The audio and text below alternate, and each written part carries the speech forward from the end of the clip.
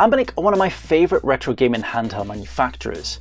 However, there's one huge issue with every single Anbernic console I've ever come across. And it's something no other content creator seems to be talking about. None of the other channels, none of the other retro gaming handheld channels ever seem to mention this, and I think it's massively important. Kick off your shoes and relax your socks while we discuss the big issue with Anbernic handheld devices.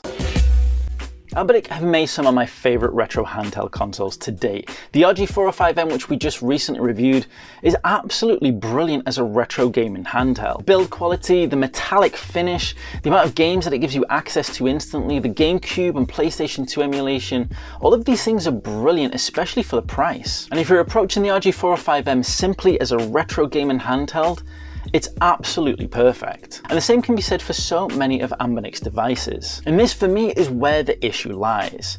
So many of my fellow content creators, which I highly respect and aspire to have channels that are anywhere near as good as those, unfortunately seem to only ever focus on the retro side of these handhelds. Yes, these devices do exist because of retro gaming. The whole flood of retro handheld emulators, the reason we call them retro handheld emulators is because they're trying to emulate retro consoles. They're trying to bring to the palm of your hands that nostalgia that everybody craves and trying to give it to you in probably one of the cheapest ways you can access it. Getting into traditional retro gaming means you probably have to buy a CRT TV, you'll have to get the console itself and a load of games. And that cost just multiplies the more consoles and games you want to get into.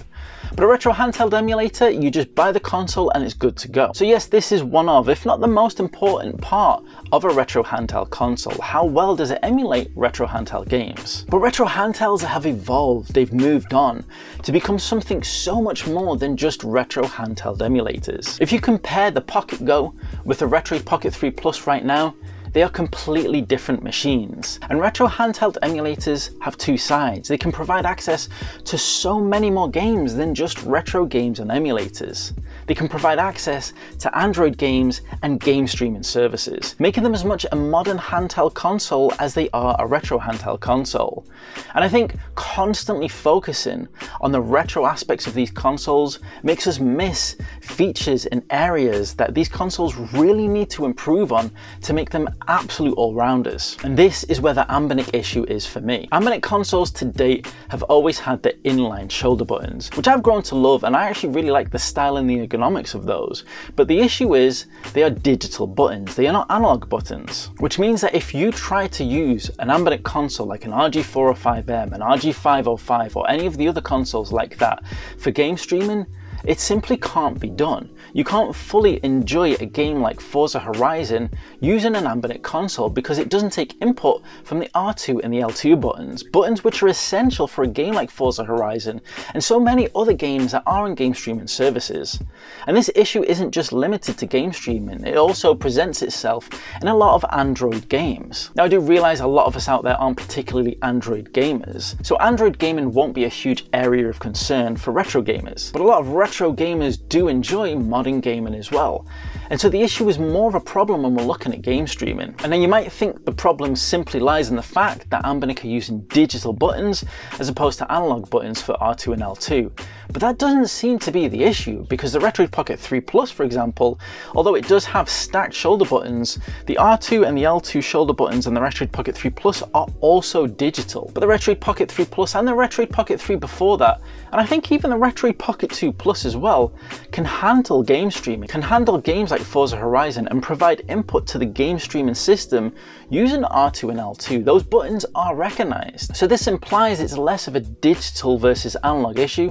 It's more a case of designing how the software works, or how the inputs from the controls are translated to the software, which tells me it's probably a very simple issue for Anbernic to fix. But why haven't Anbernic fixed it to date? For the past 2 years, this problem has been noticeable, but it's not been noticeable when anybody ever talks about it. And this is what I think the problem is. Every review we see of Anbernic consoles always focuses on the retro aspects.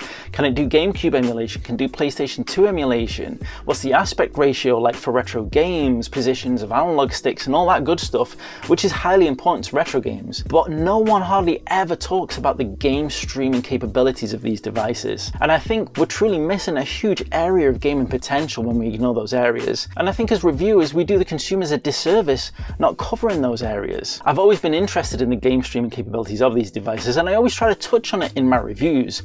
But it's starting to become much more aware to me now how many customers out there don't really know what's going on and aren't really aware of the capabilities of these devices and want to have more information and find out more. And honestly, a lot of them, like me as well, just want it to be fixed.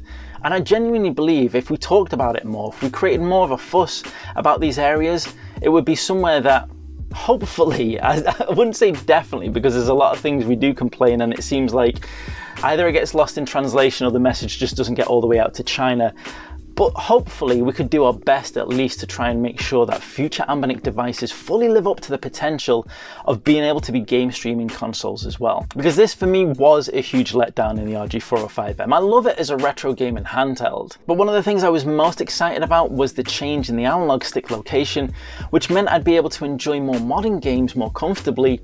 But it didn't really come to fruition because I had no access to game streaming. Now there are other things you could say, like, well, the 4:3 screen wouldn't really work that well with modern game streaming, and okay, that's a good point, but it would be nice to have the choice. And as more and more retro gaming handhelds start coming out, as these start to become more popular and higher performance consoles become more affordable for people, we're starting to see more than just the hardcore retro gaming emulation enthusiasts wanting to play on these consoles.